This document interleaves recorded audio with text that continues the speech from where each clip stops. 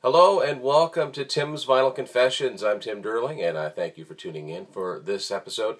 This one's going to be me going through 20 of my favorite deluxe editions or reissues of albums. I'm going to call them deluxe editions. Basically, any CD that's not the original CD that was released for whichever album it was.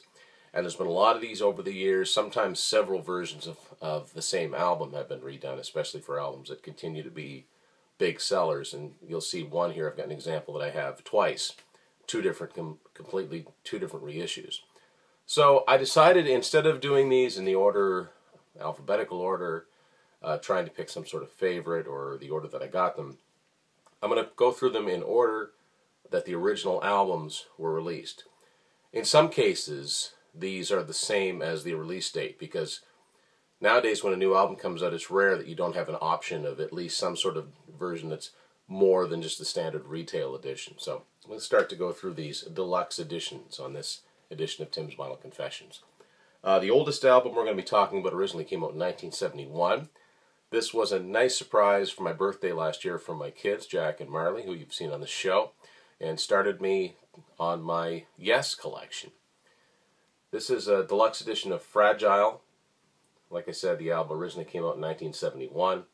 This is a 2003 reissue that Rhino did. Rhino Records does really well with their reissues. What's different on this from the original album, they've included their cover of Simon & Garfunkel's America, and also early rough mix of the best-known song here, and one of their best-known songs, period, Roundabout. So, slipcase. So here's the actual digipack. I like how they've recreated the red and green Atlantic logo for the CD itself. And some of these were the original credits that were included with the album, and some of them are not. So lengthy write-up on the album here, and lots of cool Roger Dean artwork. Always very cool with the artwork. So that was a nice surprise to get last year, and it kind of led to me to, kind of rediscovering a band that kind of went by me first, earlier.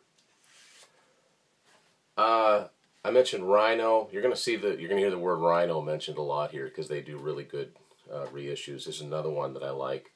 This is Alice Cooper, Billion Dollar Babies.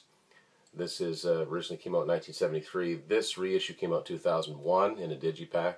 It's really, really well done, especially when you consider that the early CDs weren't really equipped to handle special packaging, and Alice did all kinds of special packaging with the early albums. So this opens up like the record did. There was an actual big, billion-dollar bill in this money clip. They've just recreated the look of it here. Opens up this way. It's a 2-disc set. So disc 1, and this has the old sort of green Warner Brothers logo that was being used at that time. That's the actual album remastered. This is a live concert, and there's some rarities on the end here. Some hard to find songs. That's the original way that the lyrics appeared. This picture appeared on the inner sleeve. All the lyrics are in here, and a lengthy write-up on the album. There's been other Alice Cooper reissues. There's one for Welcome to My Nightmare. That's just a single disc one. Cool as it is, it's not as impressive looking as this one. One that only came out within the last year, and one of my favorite albums from the 70s is the debut Montrose album. We did an album, or an episode all about Montrose. If you type in Tim's Vinyl Confessions Montrose, if you're a fan, you can check that out. Or if you're not sure who they are, but you're a fan of Sammy Hagar, you want to check it out. You really want to check that out. So, their first album originally came out in 1973. This is a reissue that came out in 2017. It's got the original album on it. Some bonus tracks, some demos, including songs that have never appeared anywhere else. There's even a radio show broadcast on here. And lots more packaging that even came with the original album. Now these CDs recreate the Warner Brothers Burbank logo that they used on the original issue of the album.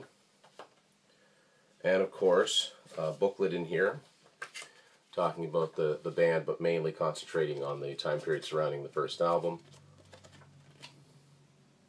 Liner notes by a guy named Mike Medler, who's written a lot of articles for classic rock bands over the years. Next one, the album originally came out in 1977, and the reissue happened in 2014. This is Kiss Love Gun. This is a Universal issue, and they do a good job on their deluxe editions. So it's the original album on disc 1. Disc 2 is some outtakes, including versions of songs that would end up morphed into songs that ended up on some of the solo albums. And there's an old radio interview with Gene Simmons as well. That's from the original Kiss album. The 2 discs, and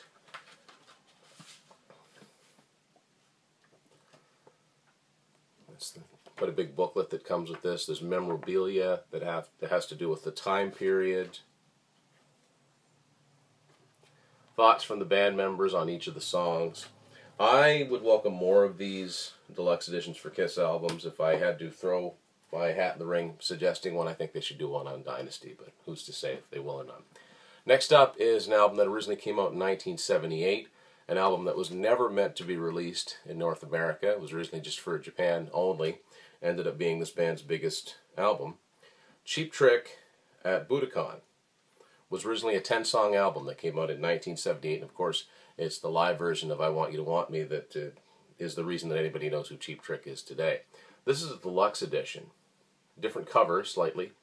This came out in 2010, and this pulls everything together. So the entire concert obviously was more than the 10 songs that appeared on the original Budokan album. The remainder of those songs eventually was released in 1993 by Epic as Budokan 2. This collects all of those songs together in the order that they were supposed to be in. A DVD from one of the original shows, Friday, April 28th. Some bonus features, including some return to Budokan from 2008. And this, of course, was put out by Sony. So it's a CD-DVD package. For nostalgic value, I think you should get the original CD. But if you want it all, this is the one to get too. As usual, there's a write-up and some memorabilia pictured along with it. And, you know, I like Cheap Trick. I wasn't a diehard fan following them for many years, but I know this was like a holy grail when this actually came out. So, another live album to talk about, and an unsung one at that. 1981, Nazareth released a live album. They actually recorded in Vancouver, called Snaz. Now, it's a funny sounding title. It's short for It's Naz. I'll show you what I mean. Here's the It's Naz. So, Snaz. Kind of an unusual, kind of an unusual title. This originally came out in 1981 on A&M Records. This is a reissue that was done in 2011 by a company called Salvo, which did a massive Nazareth reissue campaign. I really like what they did with this because they were smart. It's a smart reissue. First of all, they're recreating the original photos that were inside of the album. There's the 2 discs. Originally, this was released just as a single disc, and it omitted some songs. This brings everything back and then some. Plenty of credits telling about the the recording of the album. But one of the things that I really liked about this reissue is that they were smart about things. And sometimes when bands have songs on soundtracks, it's just about impossible for them to get the rights to them to put out on one of their own compilations. But and one of the bonus tracks is called Crazy, A Suitable Case for Treatment. Now that song originally appeared on the Heavy Metal movie soundtrack, which was released on Elektra. It was not released on A&M. Somehow they were able to get the song and put it on here. Why? Because it came out in 81. It's the same time period. So that any stray songs that were around there, they're collecting them at the right time. I like when they do that. Plus, I just think this is an overlooked live album. If you're looking for a classic rock live album that you haven't heard a million times, I'd recommend Snaz by Nazareth. Also in 1981, this is also one of my favorite debut albums from the 1980s. And in the late 90s, Motley Crue did something I think every veteran band wishes they could. They and Metallica are 2 bands that come to mind that were able to do what so many can't. And that's get back the rights to their masters, their original albums from Elektra. And they put them out on their own label, Motley Records, which is distributed by Beyond, which is a company that's no longer in existence. I think BMG ultimately was the distributor. And they put out their Crucial Crew series. And this is they had lots of stray songs too, and they collected them along the way in the correct, time period that they belong to. I'm going to highlight this one. This is their debut album, Too Fast for Love, for 1981. And as you can see, this is the Crucial Crew reissued version. I actually got this from Columbia House. It's just a single disc, but it's very, very valuable. Originally, this album had 9 songs. This collects 4 bonus tracks. Now, one of those is an extended version of Too Fast for Love, the title song. The other ones are well worth the purchase, even if you've got the original CD. It includes the A and B side of their original independent single, Toast to the Town with Stick to Your Guns. Now, Toast to the Town is, I think, one of the best Motley songs. How it ever got left off an album like this, I don't know how that could happen, because it could have been a single back in the day. So there you go. And because they're reissues, there are retrospective, reminiscences from various band members talking about the making of their first album. But if you're a Motley fan, I think you know about the history of how Too Fast for Love originally came out on Leather Records, and so did that first single. This collects it all in one place. Okay, next up we're in 1984 now. Whitesnake's North American breakthrough album Slide It In on Geffen Records, famously reissued from its UK counterpart, remixed I should say, slightly different sounding mixes, a little bit of a confusing story. This collection in 2009, which was released on its 25th anniversary, collects all the versions of Slide It In together. So this is a UK version I've got, which is on EMI. Disc 1 is the US remix of the album, which was even in a different order. And bonus tracks include the UK mixes to almost all the songs, plus a B-side called Need Your Love So Bad. And Disc 2 does something very, very smart. Collects it's a DVD of videos, the original videos from the album, and later live versions of songs from the album. These are some single covers that happened, and just a good collection overall. If you're really into this time period of Whitesnake, it's worth, again, it's worth spending the money for an album that you've already bought. Big long write-up in here as well about how it all came together. The Whitesnake story is a confusing one, for sure. This at least attempts to explain what was going on at that period in time. Also in 1984, now Queen are a band that have been, obviously their CDs continue to sell. Their albums are, they're sort of what is in the industry known as evergreens. In other words, there's never been a time when people weren't looking for Queen music. So their albums have been reissued several times. And the last major reissue campaign occurred in 2011, when after many, many years they switched from being on EMI in most parts of the world to Universal. And of course, it was a reissue campaign. And I have a couple from this campaign. And one of my favorite Queen albums is The Works, that came out in 1984. I actually was lucky enough to find an original US Capitol version of The Works, which is awesome. But I wanted to get this one because each one of these reissues in this series comes with a bonus disc. A bonus EP, mainly because the first song on the EP, I Go Crazy, which is a fun little rock and roll song that was the B-side of Radio Gaga. And because I bought the Capitol version of The Works, I didn't buy the Hollywood reissue, which contained it. But this also contains the song Thank God It's Christmas, which still gets played every year on the holidays. A couple live versions, single remix if I want to break free. It's the one for me that I had to get. Of course, it's got the flip case like this. This is the original CD back cover. And it's got all the lyrics, a little bit of notes about the actual reissued portions.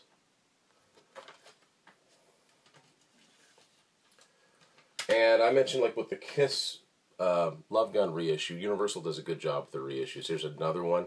One of my all-time favorite albums is Bryan Adams' Reckless. This was well worth waiting for. This came out in 2014, the 30th anniversary of that album. And this is a really, really cool reissue. This is my favorite period of Bryan Adams, his 80s period. He's done a lot of great work since, but this is the one that I usually reach for. This one's worth every penny.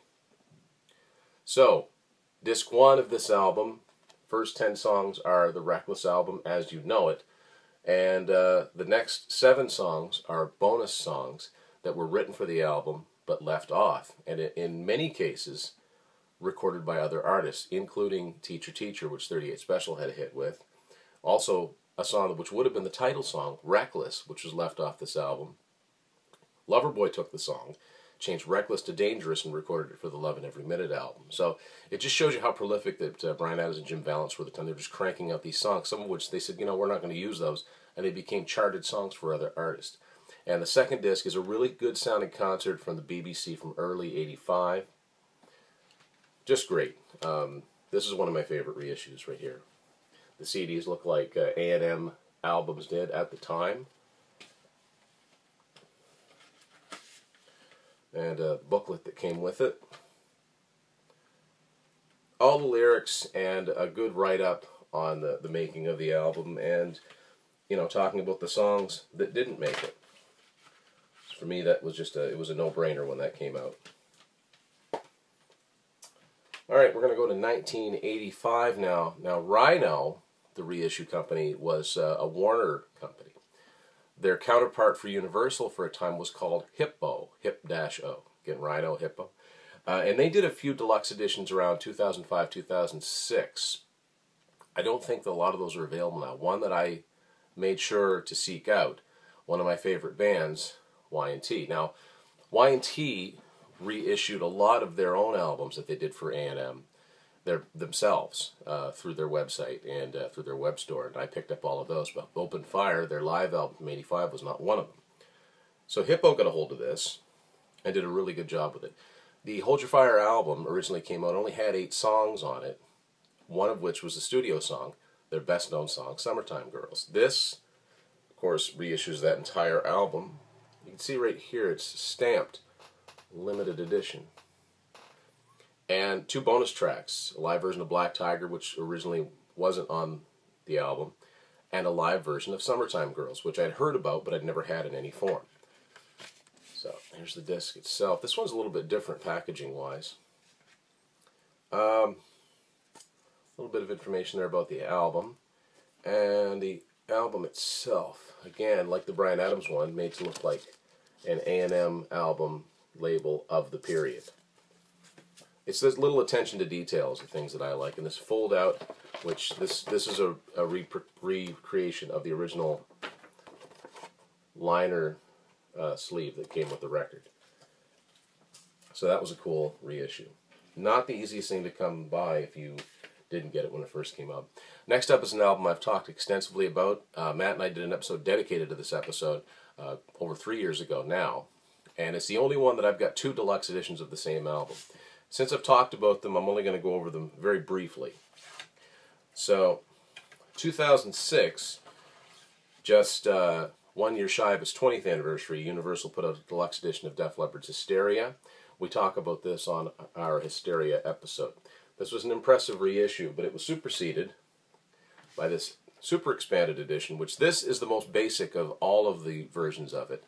This is the one that I picked up. This one contains the, finally on CD, their home video Live in the Round, In Your Face. And, I mean, there's so many cool aspects of this.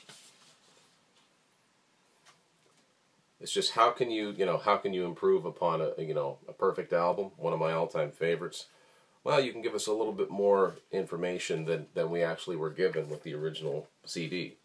And they did that very, very well. Again, another Universal issue. And we move from one of my favorite albums to another one of my favorite albums. And this one's celebrating 30 years as of 2018. Bon Jovi's New Jersey. This came out in a deluxe edition in 2014. And kind of like Bryan Adams, these guys were very, very prolific during this time and wrote songs that, if they didn't use them, oftentimes they were given to other artists to use. So, disc 1 contains the original 12-song album. Also contains their cover of Thin Lizzy's The Boys Are Back in Town, which they recorded during the New Jersey sessions and wasn't released 2 years later for the Make a Difference Foundation album. And I'm smirking because maybe you know the story behind that. It was anti-drugs and alcohol and the trip to Russia and all of that. Love is War, great B-side from Living in Sin. I think the reason it didn't make the album, maybe it sounded a little bit too much like one of their other songs. And an acoustic version of Born to Be My Baby, which knowing John Bon Jovi and Richie Sambora was probably how it was originally written. Disc 3 contains the 2 home videos that they released from this time period, New Jersey the Videos, and Access All Areas, which is a documentary video, a very cool one too. Now, Disc 2 is called the Sons of Beaches Demos. Sons of Beaches was a working title for this album. They had a lot of funny titles floating around. As you can see, some of them are early versions of songs that ended up on the album. Some of them are songs that other artists ended up recording. Some of them ended up on, later Bon Jovi albums too. So, a couple of the curiosities on here both have to do with Alice Cooper. They were writing with Desmond Child extensively at the time. And there's a version of the song House of Fire on here, which is one of the singles from Alice Cooper's comeback album Trash, which came out a year after New Jersey. Now, none of the Bon Jovi guys had anything to do with the writing of this song.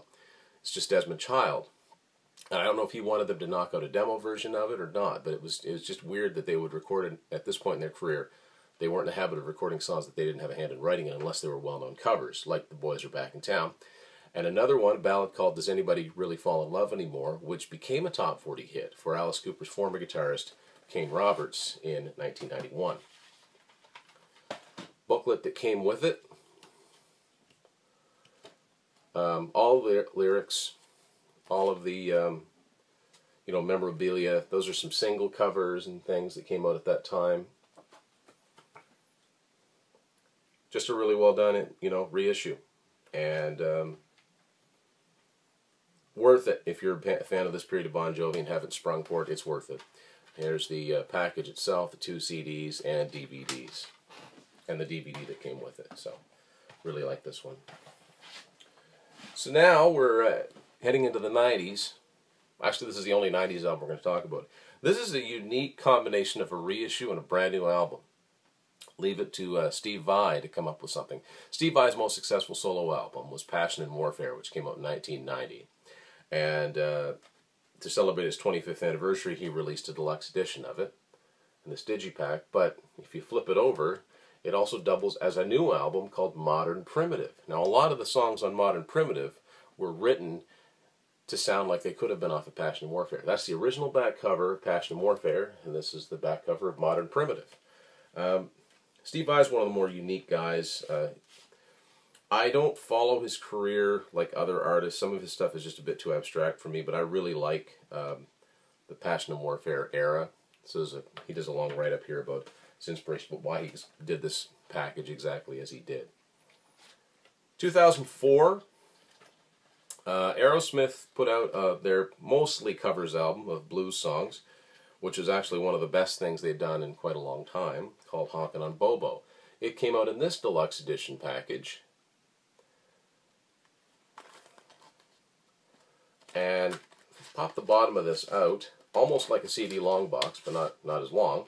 This is just your standard CD that comes with it. There's nothing different about this than the retail one you would have bought. But this also came with a little harmonica keychain. Now, I've never opened this, so I don't know if it works, and I can't play the harmonica anyway, so just a cool little package that they did. Next one is a unique one because it's a format. This is the only thing that I have in a format called MVI, which...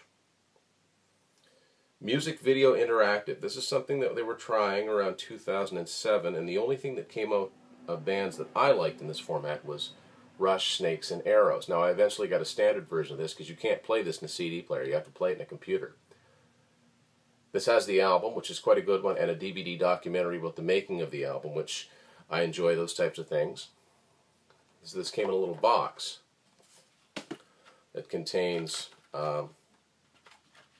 this booklet, which is different from the actual Snakes and Arrows cover.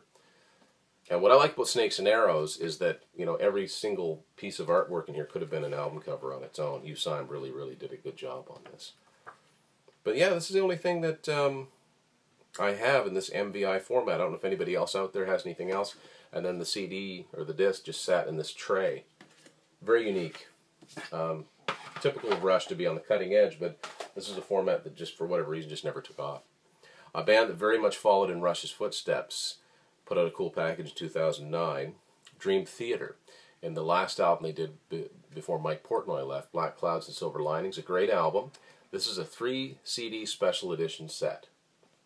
And this contains disc 1 is the album proper, which is, if you went up and bought it in the store, just a standard edition, that's what you'd get. Disc 2 has some covers. It's some really good covers. Stargazer by Rainbow. It's got some Queen on here, Iron Maiden.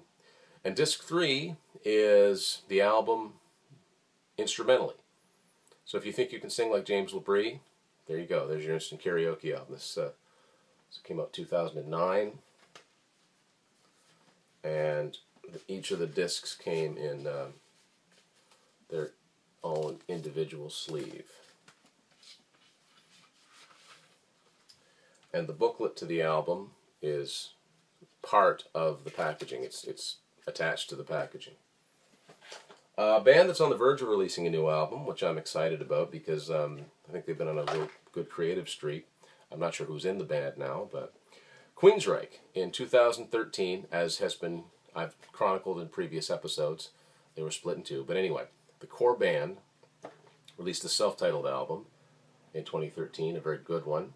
And this is a deluxe edition from Century Media. It comes in this box, and the box contains just a standard digipack edition of the album. It also contained a sticker, a patch, and some pins too. So I like the album. So the packaging, I mean, obviously, if the album's no good, I don't care how good the packaging is, but when it works, it really works. When it's a good album and it's got good packaging, I'm all for it. One of the unsung bands, I think, still gets a bad rap in certain quarters. So far, the most recent studio album they've done, and I hope they do another one, this is Winger, their 2014 album, Better Days Coming.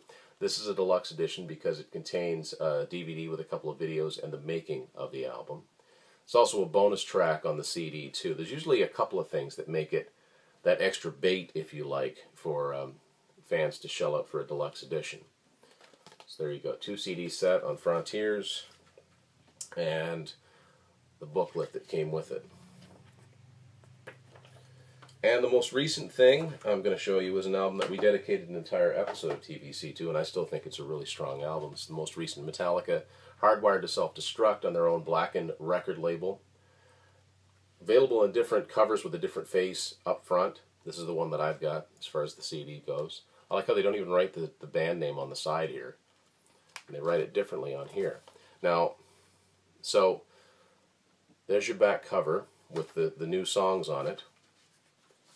Disc 1 and Disc 2 are the new album. I don't know why they couldn't put them on one disc, but the main reason to get this is the bonus ones. This has some cover songs that were on compilations like Deep Purple and Rainbow, Iron Maiden, and then there's a bunch of live songs that they did at a special Record Store Day performance.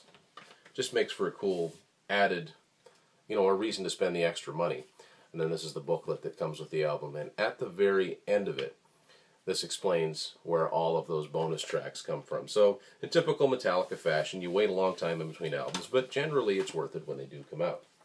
So, what are some of your favorite deluxe editions of albums? What albums do you like that haven't yet been reissued in a deluxe form that you wouldn't mind seeing because there's B-sides that could be collected in soundtrack songs? Comment below with those. Be curious to see what it is that you'd like to see come out for a deluxe edition. Thanks for watching Tim's Vinyl Confessions.